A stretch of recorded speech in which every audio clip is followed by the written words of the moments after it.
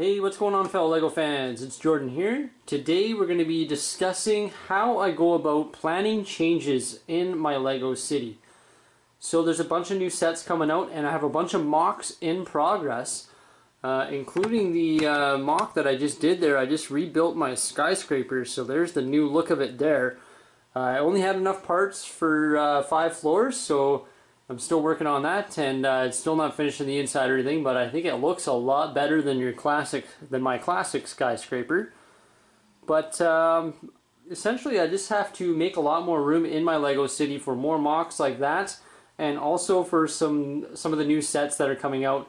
And also I've been eyeing up finally the cafe corner and the green grocer, which I do plan on introducing into my city here. Hoping to win some auctions on eBay potentially, or snap those up from Bricklink. So what we're going to do is I'm just going to show you guys how I go about planning changes in the LEGO city, because I do plan on making all the buildings side by side, back to back, just to eliminate some of the road plates and make some more room for some cooler stuff in the LEGO city. So we'll make our way upstairs and I'm going to show you how I do that. So at all times I have a Excel spreadsheet on my desktop with my LEGO city layout. So you can see this is my current LEGO city layout here. It's 9 plates by 17 plates going this way. So right now we have the ocean here, the beach going around this way. I have that water feature right here in the park by the town hall. Then you can see all the black outlining the roads. You got skyscraper number 1, skyscraper number 2, the Avengers Tower, the gas station, the Ghostbusters HQ, the cinema, the pet shop, the detective's office. So each square will represent one 10 by 10 inch LEGO plate. And I represent the buildings in red. So there's the residential block, the Simpsons, the jail, the train station, the police station, the fire station. Then I represent the park areas in green, road in black. Got a little construction site there. This is the train yard. Takes up quite a bit of room, but it's the nature of trains. You got the helipad there. So at any given point I can essentially just create new buildings and work them into my layout by copying and put them over here. And then I plan on getting the green grocer, so I can just make a new one for that. So there's the green grocer now.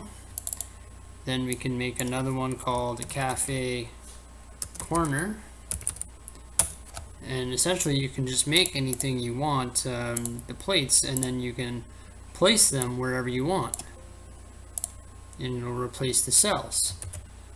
So it's pretty convenient, because I mean, it's one thing to just go and start doing it and take everything off the table, and then you got a heck of a mess. But this is a really easy way just to plan like where everything's going to be, where all the roads are going to be, where all the buildings are going to be, and everything like that. So what we're going to do here now is we'll just watch a sped up variety of me sort of tinkering with this spreadsheet to get my new layout. Because I plan on putting these modular buildings all sort of side by side, maybe in this block here or something like that, or maybe they'll be like here and here with our strip of road there. I haven't really decided. So rather than jumping into the city and making a mess, I'm going to decide what I'm going to do here on my Excel spreadsheet. So let's sit back and see what I plan on doing here.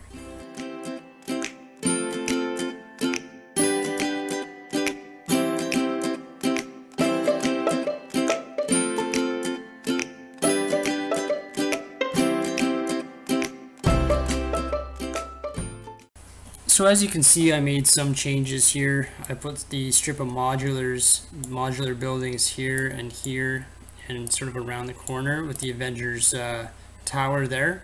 Put the car dealership over here with the gas station. Moved the skyscrapers over here with the Ghostbusters HQ.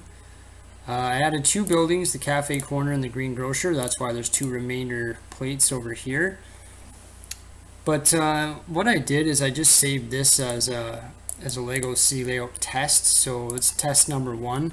I'm sure I'll make 2 or 3 or 4 more or whatever, however many it takes to get the layout exactly how I want it. So I know what to do before I start moving buildings and making a mess down in the Lego City there.